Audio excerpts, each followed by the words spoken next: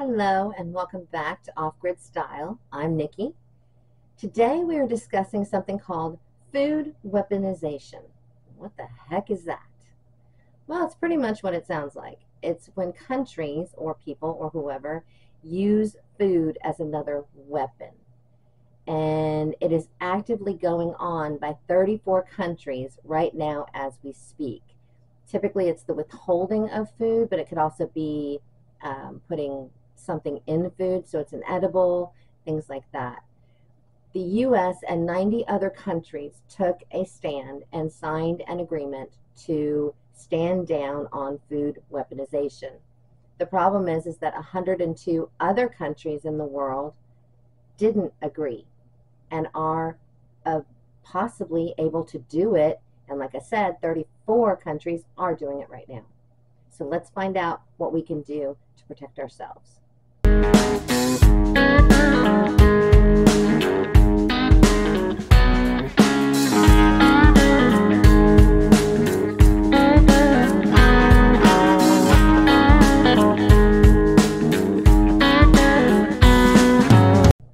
So what the heck is going on? We know that we have lost farmers and farms, but we know we still grow a lot of food in the US.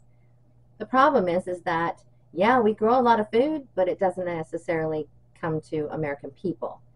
We have contracts with other countries to give them food, and the US sells a lot of it to the highest bidder. In the meantime, 29% of Americans today are suffering from food insecurity, meaning they do not know if or when they will receive enough food. If you control the food, you control the people. So what can we do? Well, one of the things is to diversify your food sources. This means getting your products, your produce, and other things from more than just the grocery store. For instance, farmers markets, local markets, homegrown yourself, and also possibly a community garden. Reduce your reliance on the regular food supply. You will be less likely to be affected as harshly by food chain supply issues. And also, if somebody does weaponize against us regarding our food, you've got some protection. Learn how to preserve food in different ways. Home canning, drying or dehydrating the foods, fermenting foods, which, to give you a couple examples, would be yogurt and pickles. Also, smoking your meats will help you make them last longer.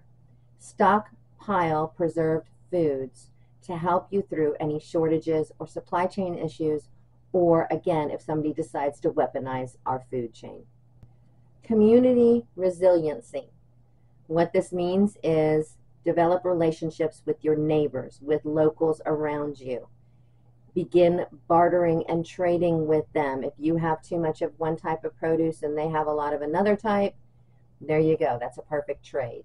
And I do have a video on bartering. If you want to hunt for that, just subscribe to the channel and you can go to our channel page and see that video.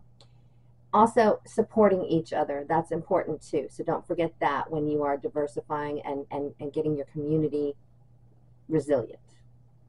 Urban agriculture. This is a term. It basically means grow what you can in the space you have. And there's a few different tricks and tips to do this. One, of course, is container gardening. Also, you've got vertical gardening, and that can be in a lot of different ways, using twine and string. It can be using something that's ready-made, like you see in the picture here on the video. All different kinds of stuff. Google it and see what you can do. Also, rooftop gardening, if you're able to, if that is an option for you. Hydroponics and aquaponics. I love my hydroponic systems. I have several. I have a couple outside on a protected porch area, and then I have two in the house as well. Hydroponics is basically growing plants in a pumped water medium and with nutrients provided, and it grows them much healthier. Their roots are cleaner, so if you're looking for something like dandelions, for instance, dandelion roots to use for whatever tea, herbal remedies, great way to grow them. You don't want to grow any root vegetables in hydroponics because it won't work. There's not enough room. Aquaponics is involving fish with your hydroponic system, and this is a really cool way to kind of incorporate both. So you have the fish floating around on the bottom. Their waste is then used to feed the plants nutrients that are growing hydroponically.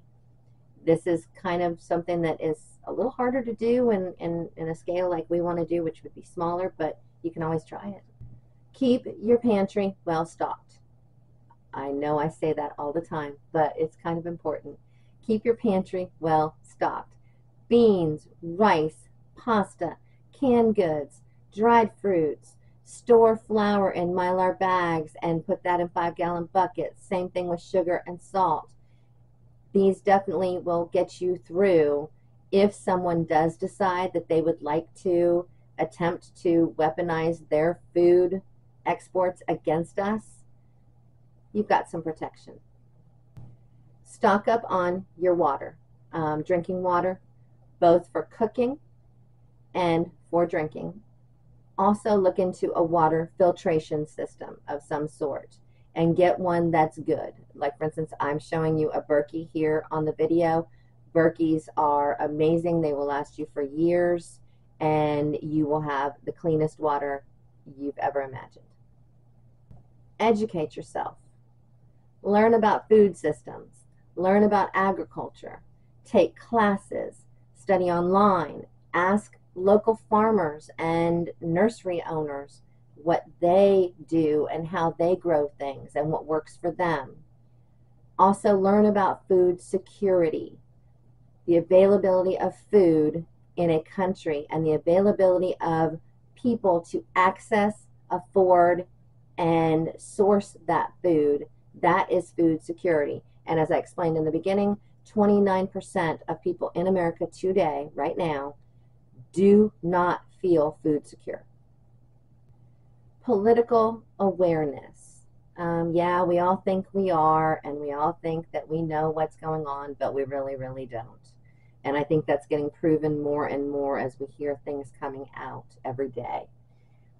Don't depend on one source for your information. That would be like relying on the local news to tell you about international stuff that's going on. Mainstream media is not going to touch this subject unless they absolutely have to, because they don't want people to wig out and start hoarding. YouTube is a great source, but use it with a grain of salt. Still, once you find out something on YouTube or you hear something, do your own research. That's why you have the internet. Read articles, see what you can find out the facts, not just what somebody on a TV show that was nice looking and you know, whatever, told you. Research for yourself. Find out about international policies and national policies, all related to food security. You will be better prepared for a potential weaponization of food just by spending that little bit of time educating yourself. Thank you all so much for watching this video. I hope you enjoyed it. Please like, subscribe, ring the bell, comment, tell me you were here, please, and I will see you again soon. Thank you.